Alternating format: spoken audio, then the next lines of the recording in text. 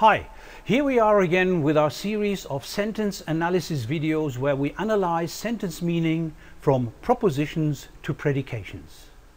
In this exercise we will deal with propositions that involve the existential quantifier, and as a prerequisite I recommend to have done my e-lectures Predicate Logic 1 and Predicate Logic 2. Well, and this is our task. We have to convert the three sentences: some swans are white and small, Peter is buying some new books, and Roberto loves himself, first into propositions and then into their predications. If you want to try on your own first, pause the video here and compare your solutions with mine later on.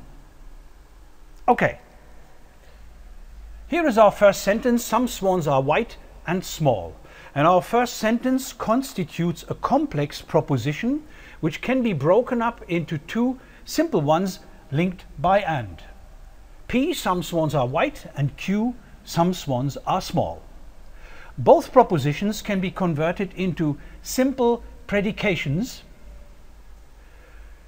which both involve a one-place predicate which assigns the attributes white and small to swan. But how do we integrate the set some into our predication? Well, in order to make a statement about sets, we need a variable, x.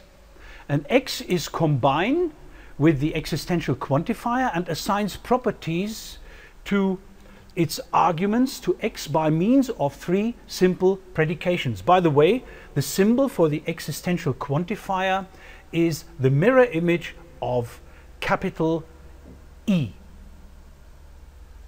So here are our three predications: x is a swan, x is white, and x is small. Well, and this is now the term where, as usual, the existential quantifier or the quantifier stands outside the bracket, is combined with its argument x, and now we put the various predications inside the bracket.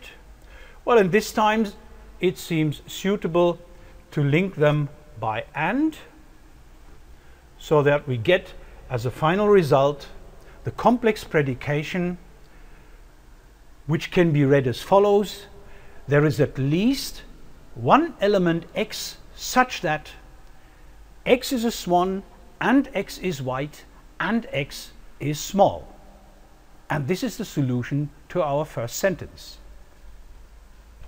In our second example, we have a similar case where a simple proposition, Peter is buying some new books, can be broken up into three predications: x is a book, x is new, and Peter buys x. And again, all these predications involve a variable for a quantifier to operate on. Well, and as a formula we get there's at least one element x such that, and now we link them all by and again, so we get the final solution: there is at least one element x such that x is a book and x is new and Peter buys x. So this is the result. Well, and our last example, which can be converted into a single proposition, Roberto loves himself, is tricky. A simple solution would be this: love Roberto, Roberto. Roberto loves himself. However, this very simple solution implies that there is only one Roberto in the universe who loves himself.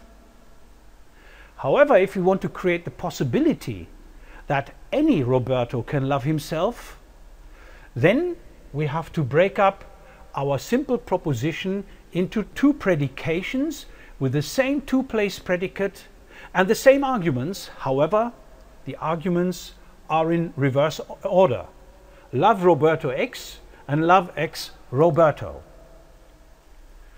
And the formula can now be set up like this: love Roberto x and love X Roberto. The formula itself can now be set up as an equivalence relationship, and it can be read as follows. There is at least one element X for which it holds if and only if X loves Roberto, then Roberto also loves X.